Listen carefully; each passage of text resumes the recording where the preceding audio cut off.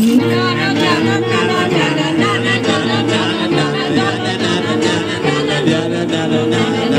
the only fucking child there ever was. I'm the only fucking child. Adulthood is hell.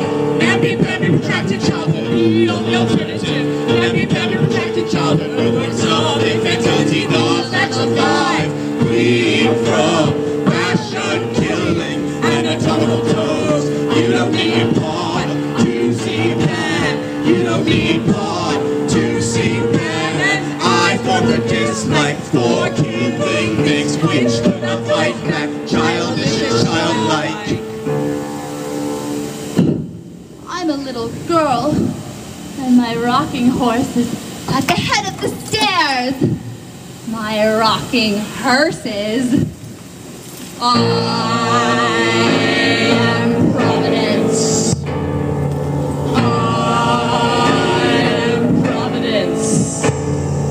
I am Providence. I am Providence. And Providence is me, unkissed since infancy.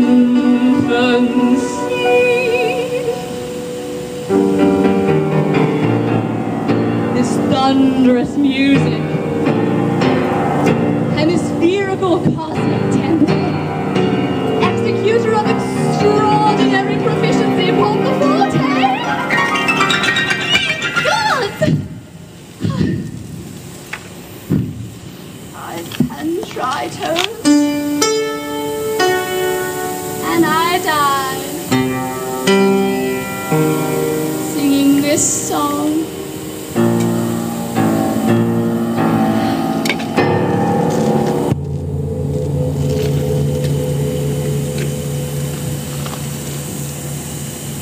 The sickliest bodies induce the greatest thoughts. As she hit puberty, the moon acquired a powerful influence and became a potent catalyst for absurd behavior and physiological digressions. As the moon waxed gibbous in the heavens, the thick sprouts of a hideous and stylized neckbeard would emerge with a vengeance. Hairy flesh impinges in all directions. And she would grasp the pen and thoughtlessly render disturbing depictions of an orb-headed, angel-like humanoid creature, mostly naked with thick straps about the torso. Giant, pink, flesh worm, wolf's head, round the door. Her demeanor would barely devolve at these times to the point where her guardians cared not the outcome. I take all the noises you make in the world, and I eat them, spew them, regurgitate them, excrete them, bury them, shoot them off to the stars. In the aftermath of desperate discussions on the subject, a counteraction began to take form. The backlash from the pointed gossip and barely averted leers called for extreme measures. The Werlian was literally chained to the piano in the scarcely frequented den. You don't need pot to see Pan! You don't need pot to see Pan! Get you chained up to the piano. At first, just for 3 days around the full moon, but eventually months-long bondage was the norm. Her entire range of movement was reduced to a sad 8-foot radius. Things learned to walk, but ought to crawl. Out of utter boredom, she began to randomly hammer the resounding keys, and in time came to eke out considerable progress in the nuances of counterpoint and the subtle science of overtone regeneration and co-creation alone.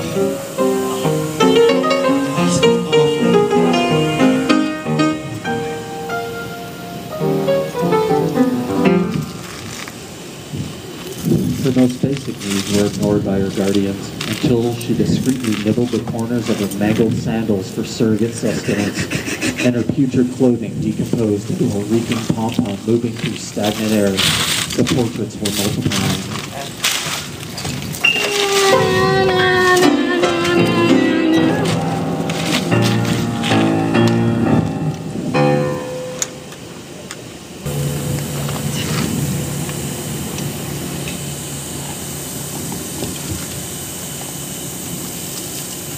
Further back in the filial annals, Back to the dawn of Era Vulgaris emerges one Abdul Hazrad of the Fertile Crescent, who exhausted his labors on the execution of indelible marks on the surfaces of carefully smoothed tablets of common stone. Parchment, papers in jars, cuneiform tablets. Get your copy of the Necronomicon here, a veritable commonplace rarity of a tome. These premeditated jottings quelled the wild impulses welling up unabated in his tender years, on which we blush to reflect. An errant slash of the left hand becomes a graceful crook in the neck of a grassland gazelle in full stride. The thoughtless blob of violet violating an unblemished uniform gray field delineates a curious puddle that draws the hapless viewer to study its slow edges. The work, of course, became very absorbing, though Al-Hazrad harbored nagging doubts about the utility of his incessant tapping. Sniveling herd laughed at my dream writing, but I regard them with that lordly contempt which hath ever been the mark of superior parts. Trying to ignore these backward thoughts with the diligence of a deputied adolescent, another being intervened, or so it appeared to Al-Hazrad. Noiseless, faceless, for frightened neighbors, budged away the interior being. The proceedings of an entire week were obliterated and replaced with a sketch of an outline that only a semi-incarnate could provide. It is the old ones, adrift, asleep under the sea. They stir awake within me. A forced examination of his life's work was enacted, which brought our subject to the brink of despair and persuaded him to announce in no uncertain terms that the sum worth of his actions all told amounted to next to nothing, a lamentable loss that no amount of penance could rectify. Abdul couldn't help but wonder at the inhuman audacity of the mortally poignant accusations leveled at him. The gleam of these dreams is brighter than the glister of fossilized pageants. The visage of the accuser's face remained an indecipherable mass storm cloud of familiar opposition, so familiar, in fact, that the accused stood by in reverent deference until they merged. That is not dead which can eternal lie. And with strange eons, even death may die. For the duration of this 1 week, Al-Hazrad was literally not operating in the sphere of life to which we are accustomed.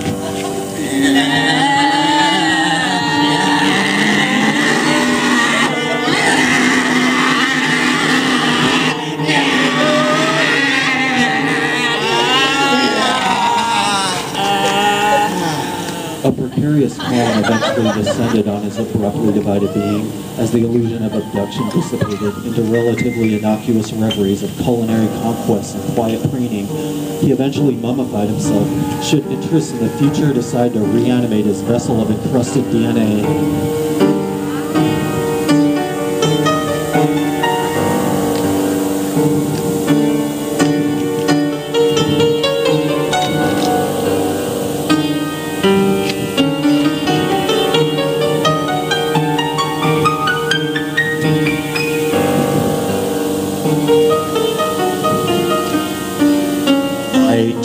Messenger, must all things be told? And he shall put on the semblance of me, the waxen mask and the robe that hides, and come down from the world of 7 suns to mock. For an incubation within my deceased skull, I am Abdul Al-Hazrad. I am the great I am. I am sarcophagus.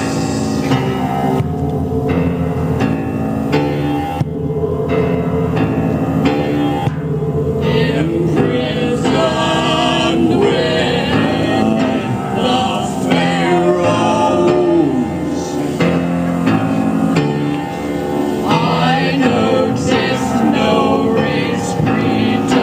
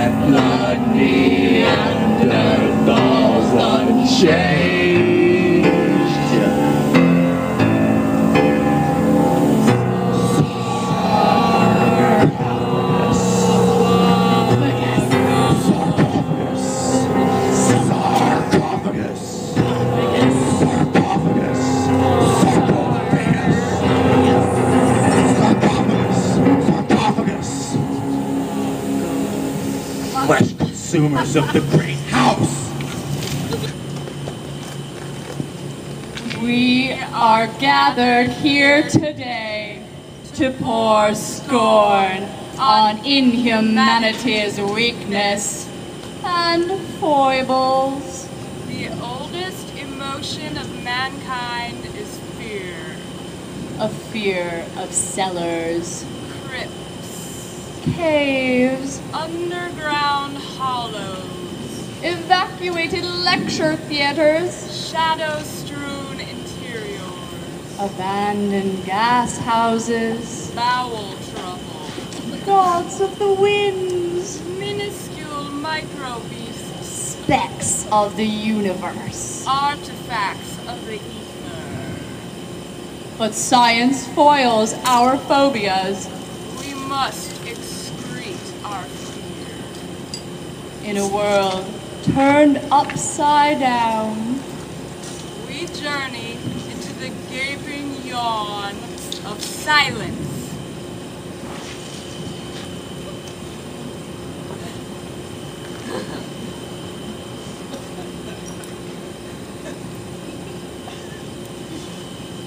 and present to you terrifying vistas of reality.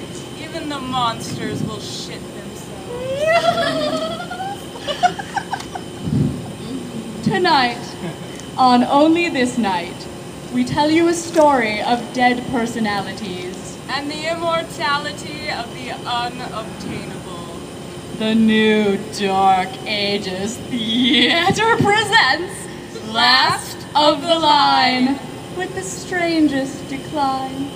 Sometimes we start thinking about the past. That is not dead, which can eternal lie. And with strange eons, even death may die.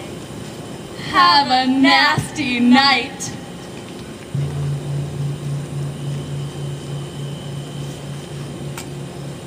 It seemed like a damn futile business to keep on living, which would probably be a devilish bore. My great-great-grandmother, Andromeda Velveta, born XX 1881 in Nagorno-Karabakh, the disputed slice of bologna between Armenian rye and Azerbaijani unleavened flatbread, to a loving rotund couple keeping a barely affordable inn, sadly situated above a windowless butcher shop, date of expiration unknown. It seems that around the age of 32, when most well-adjusted people have taken the sensible step of selflessly perpetuating the species, she gravitated instead to observing the celestial panorama that inexorably floats around us. Ah, telescope. In order to see things more clearly, even those lying far off. In the course of her methodical observations, a compact dime-sized meteorite of unascertained makeup barreled straight away down the length of her cheap telescope, Dead pennies! From heaven? summarily shattering the anterior lens and without deflection punching the forehead of Velveta. Yak! You have hit a nerve, sir. The meteorite perfectly trepanated the victim's left frontal lobe, where certain peripheral tissues were damaged. Evil eye. The projectile was retrieved, but subsequently disappeared. Collapsing cosmos, dreaming of adrenaline death rush cosmology. In the following months, Velveta exhibited the classic signs of incipient motherhood. Feed it regular, how it grows. However, as bluntly displayed in the saga of Phineas Gage and the rogue blasting iron which we have all come to know and love, the seemingly unassailable base temperament instilled in one as a tender hidden swath to be confounded. Maze of my minutia reveals nothing of me. Clearly the meteorite that penetrated the length of the offending telescope was covered with the unfamiliar ooze and despicable spunk of off-gassing lesser planets, and retained the chance of mingling with the unadulterated reproductive cosmos of a bona fide terrestrial. Quiet down, you brat. Fledgling nationalist forces took interest in and vigorously denounced the seemingly immaculate conception. Impossible to hide the secret from the world. Dirty blood, death's blood, nationless annihilation. Aryan myth birthed and perished. Throughout the duration of the scandal, she maintained that an immortal specter of unparalleled beauty participated unbidden in the completion of the contested union. A more perfect union, puritanical sexuality beyond the magma schmegma sky womb. This, of course, aroused the eradicatory prowess of the wards waiting for moments such as these, ordered the tubes, as such, of the charlatan, as it were, to be tied post-haste and permanently. Alienists pretty well dispose of this love business. Extreme fertility of this ilk could not be tolerated, whatever the circumstances. After her dubious daughter disappeared into the miasmical labyrinth of state-run foster programs, Sorry, kid. Velveta spent some months and years in abject limbo. Aloneness, differentiation, alienation, aloneness, differentiation, alienation, aloneness, aloneness. These turns of events were not lost on the authorities, and certain decrees were put into place. Send her to Bedlam. She's obnoxious to strangers.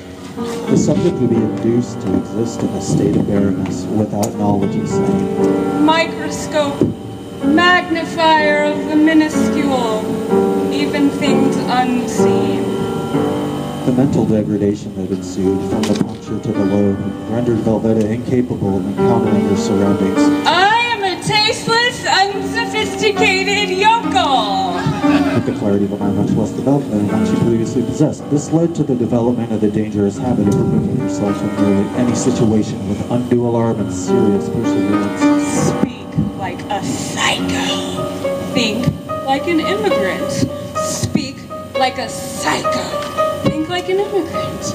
These sundry ordeals culminated in an amnesiac episode as she vacated her quarters. The trail embarked upon was cold from the start, and her likeness was never seen ever from again. Serves them damn well right, I say. In short, Velveta was a twitch, boys and girls, and that's all there is to it.